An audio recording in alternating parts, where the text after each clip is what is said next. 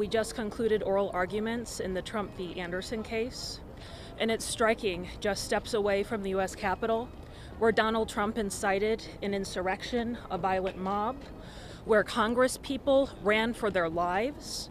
Donald Trump argued that all insurrectionists can be on ballots, and that even if he was convicted of insurrection, that he has presidential immunity. I think it's just so outrageous that Trump continues to think that he is above the law, above the Constitution, and above the court system.